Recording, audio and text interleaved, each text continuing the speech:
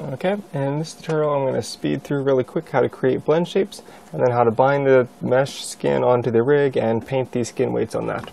Alright, so really quickly what a blend shape is. A blend shape allows you to change different facial expressions in animation. So let me turn off the joints, don't need to see those. So we can kind of see his face right here. If I turn on this layer, I have a whole bunch of other blend shapes. Blend shapes are basically just different shapes. So this is a different eye shape changed from the original shape. This is kind of like a eyebrow thing. And then the opposite side over here, I built another one with the left eye and the left eyebrow. So all these faces have slight little changes. So to create a change, just simply grab the original face, Control D to duplicate, and then move that over here. And let's say I want to change, let's give him a frown or something. I'll go over here to, let's say, face mode, grab 1, 2 different faces, and I can start rearranging this. I can just pull out however I want, or I can put this in soft selection, which is right here. By double clicking on the move icon, you can pull out this menu. You get the soft selection, turn that on.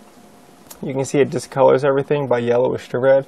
If I slide down this radius, it makes it a smaller selection.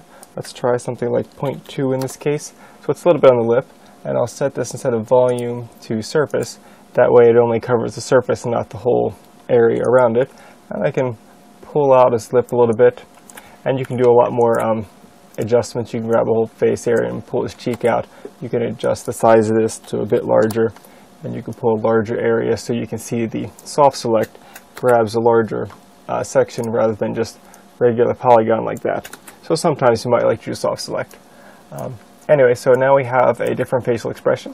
So again, that was just taking your original face, duplicating and making a change. Once you have as many faces as you want, let's say I'll take this one, this one, this one. Looks like it's referenced. Unreference that. This one and this one. So now I can grab 3. I can grab all of them I wanted to, but make sure the very last one you pick, using Shift to grab everything, make sure the last one is the final face you want to use. Then go over to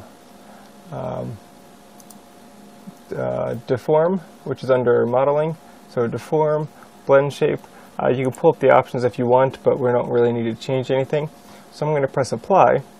And as long as the mesh was originally copied and duplicated the exact same, it won't work if you change any polygons between them by the time you create them. So once that's been created, nothing's going to look visually different, but you're now going to have a new option. If you go over to Windows, Animation Editors, and Blend Shape, I'm using my 2016, 17 might have a little bit different settings, but it should look something similar to that icon with something sounding similar to Blend Shape. So we click on this one, and it pulls up a window here. These options wouldn't have been here had I not done the blend shape. So now that I've done it and pressed apply, it created these 3 settings. So if I click off of this, you can kind of see now that I can have a lip control, I can have the eye control, so we can blink, or I can do multiple at once, or I can do all 3 of them. So you built in animation controls into your model simply by creating various different faces, selecting them, and then grabbing the face that you want to control last, and now you have built-in controls. So that's blend shapes. So now once we have that, we want to go and attach the mesh to the character. If I put the joints back on, you can see that if I grab our character and move the rig around, it doesn't move the character yet. So I want to grab the character mesh. I'll start with a hard object, let's say the chest piece. So any object that you don't want to move, I mean, you don't want to be squashy, stretchy, you just want it to be a hard surface. You grab this just like we did in the earlier project.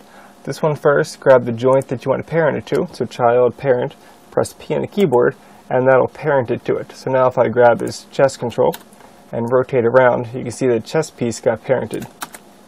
So any object is going to be a hard surface object that won't move. I could keep going and grab a couple more. So this one, and let's say this one, and probably that one as well. So all of these will also get parented to that. So all those are childs. This is parent for the joint, P on the keyboard, and boom. So now if I move this again, you can see that his whole chest area, his whole chest armor is glued to his bones. So those won't squash and stretch. They're permanently attached. If you want to create something that does squash and stretch, let's say his body, we'll use the next method. For this one, you can grab multiple things at once if you want. So let's say I want to grab all the rest of the belt with it. So let me turn off the joints.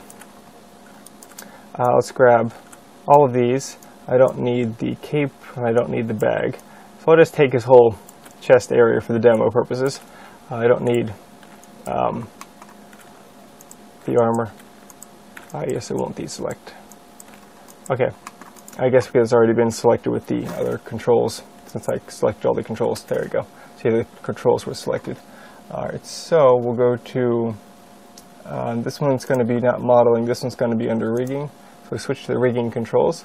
This will be under skin, and then you have bind skin and interactive bind skin. Bind skin will just kind of stick it all into your bones at once, and then interactive will give you some more controls to it. We also need to select the rig, so let me turn on the joints and make sure you grab the root control. If you grab any parts of the bones, you only attach it to the bones selected. If you grab the root, it should light up your entire joint system in green. That means you know you've grabbed all the joints. Once those are all selected, we'll go to, not the blend shapes, we'll go to skin. I'll use interactive bind skin. You shouldn't need to go to the options, but if you wanted to double check them, those should be good enough. Alright, so we'll press bind skin, and alright, I guess there's one or more objects, so it looks like you have to combine them first. So let me deselect out the root joint. Alright, so now we just have these. So we'll go to mesh, back to modeling, mesh, combine. So that puts all of these pieces into one object. I probably shouldn't have combined the sword, but oh well. Let's Control Z that, deselect out the sword, mesh, combine again.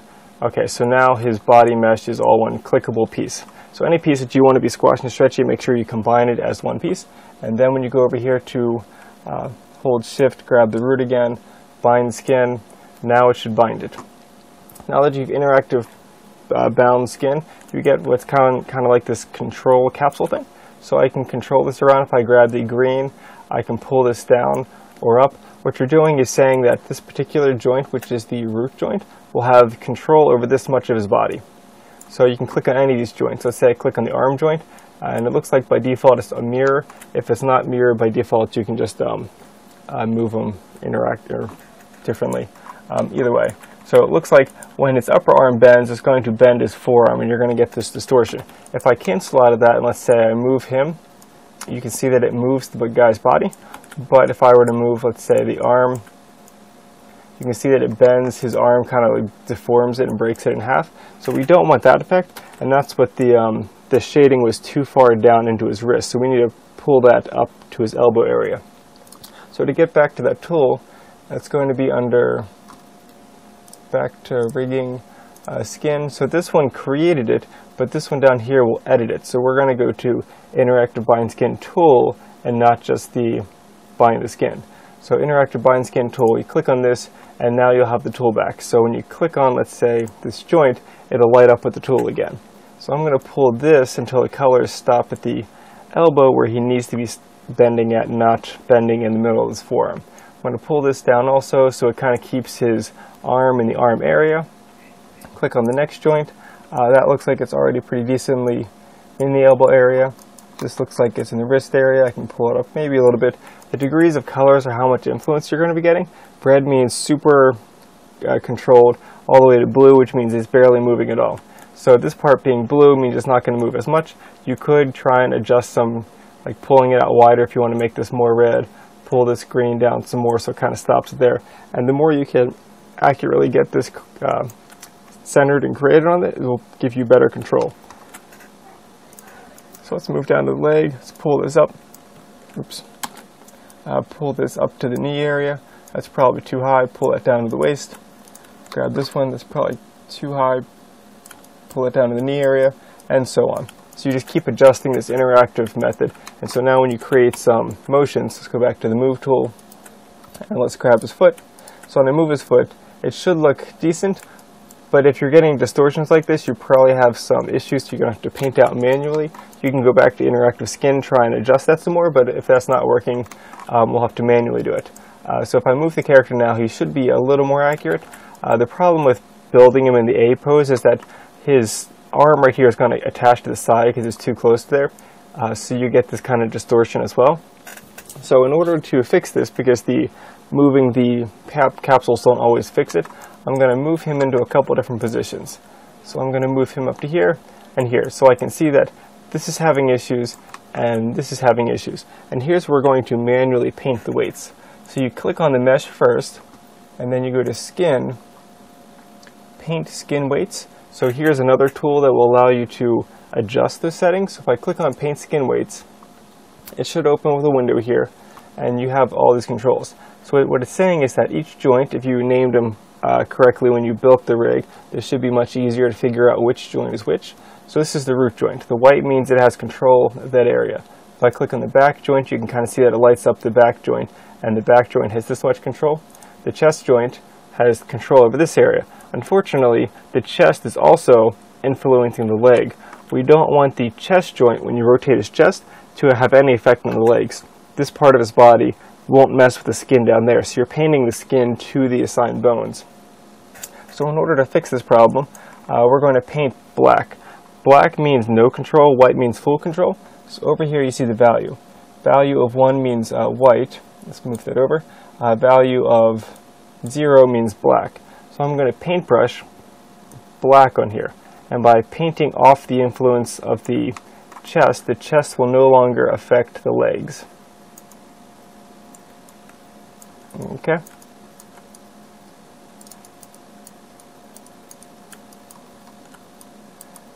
Sometimes it can be a little tricky trying to get the correct angle to get it to move.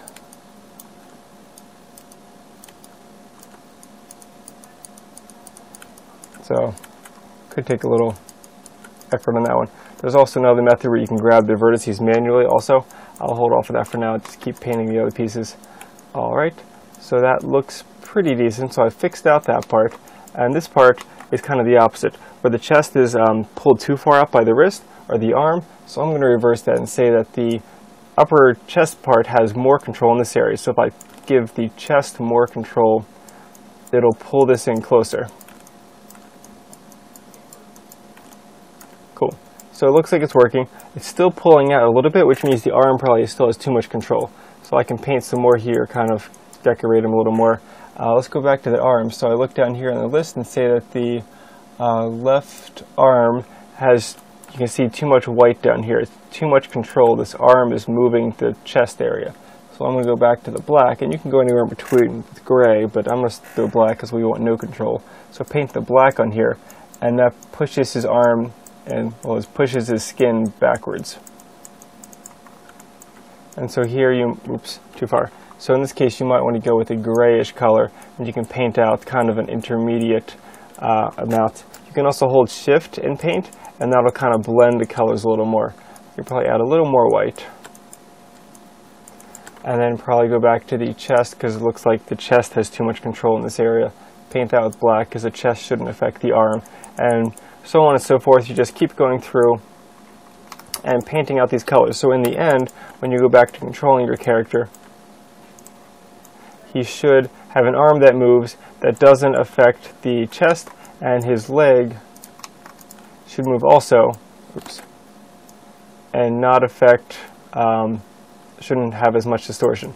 We never did fix this part, so now that I've moved the leg out a bit more, I might be able to reach it or paint it a little easier. So let's go back to the painting tool. So skin, paint skin weights. Oops, you got to grab the mesh first, and then go to the tool, paint skin weights, and should be a little easier to find it now. That should be black on the chest joint. Paint that. Looks like it's working easier now. Cool. Alright, and you can see here I didn't do the other side. When I painted the weights, it only painted the one side. So if I go to move now, and I remove his foot or leg, you can see I fixed that area, so his leg looks a lot cleaner now. But the other leg, if I move this one, you can see it's still distorted. So we need to fix that. In order to fix that without having to do it all over again, I can just mirror the skin weights. So I'm going to zero this back out. If you froze your transforms on the curves first, just pressing 0 will reset everything. Otherwise, you'll have to manually, oops, move his foot back in place. But 0 is a quick way to put everything back. Alright, so to mirror weights, let's put everything back to the original position. So 0 everything. Alright, and now click on your mesh that you want to adjust, go to Skin, and we want to mirror skin weights. Pull up your options to figure out which direction. This is set to YZ. If we look at the plane down here, we have the green, Y, and Z, and it's kind of splitting it in this direction. So if you look this way, the plane's built across the screen, so it's going to split right through the character and mirror from the right half to the left half, or vice versa. So I'm going to click on this one and press Apply and see what happens. So now if I grab his foot, it should have mirrored the weights, and his foot should now be correct. So it mirrored the weights and repainted the whites and blacks just like this side had. And that should about do it. Once you have all of the weights painted, I did it kind of quickly and didn't do all the parts, but you can kind of see that it should move him more or less. The chest armor is moving with it because we already parented that. So if I rotate his chest, you can see that the chest armor won't bend at all. His body is squashing and stretching and getting really deformed. I still have to adjust more painting of weights, but the chest armor is hard objects and it won't bend at all. So those are the two differences: parenting an object to the joints or just painting the weights and then mirroring the skin weights afterwards. Alright, once you're done that, you want to export everything just to make sure it works. So let me turn off the blend shapes. I don't need those. I could add this to the same layer, right click, add selected objects, boom. So all I need is this to go into the game engine. So I'm going to show and hide my joints because I don't need to export the joints. I would just want to make sure that everything turned out correctly before I go and do the animation. So let's select everything. Looks like it's grabbing the IKs and all that. So let's turn off IK handles, try this again. Alright, so now it's grabbing all the polygons. All we want to do is take the polygons out. The curves won't matter. So we go to File, Export Selection, and we want to do FBX. I'm going to call this Test Export. And let's put this on, I guess, the school. Sure, good right there. Text Export. Cool. Alright. And when you're all done, he should have exported correctly. Now we're going to go over to, and if this had an animation on it, we'd bake the animation into the mesh, but we don't have the animation on it yet. So you want to test it first, and what you should get is something that looks like this. So let me grab the file I just created.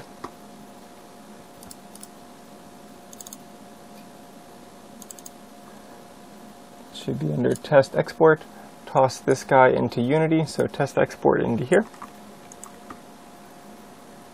And boom. Here's the test export. He should look correct. If he doesn't look correct here, he probably won't look correct here. Looks like he's microscopic. We can change those settings by going over to the model size, setting the model to, let's say, a scale factor of 10, and going to Apply.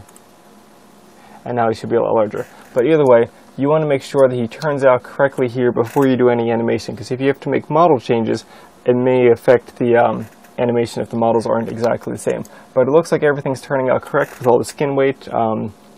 There's no reverse normals or other glitching issues. So everything should be fine. So at this point you can go back to Maya and save this file and start animating with this guy. And that should about finish this up. Also of note, if you noticed, if you select everything and press 1 to take off the smoothing, this is what Unity is currently seeing, is the hard surfaces. If I go back to Unity over here, you have the hard surfaces. If you want to have something soft edge, you have to smooth it in Maya first. Oops, wrong one. You have to go to Mesh, wrong one, Modeling, Mesh, Smooth. And that'll smooth it out for you. So this is what Unity will see now. Vice versa, which is like this one right here. Pressing 3 on the keyboard is a preview mode. That doesn't affect Unity. Unity's only going to see 1 on the keyboard, not 3. So if you want it to look like this, you have to manually go over to Mesh and smooth it before sending to Unity. So now this is what Unity will see on the export. So again, make sure everything's correct before you start animating, just so that your model is coherent with all the other animations. You don't have to change anything. And so this is what you should get when you're all done.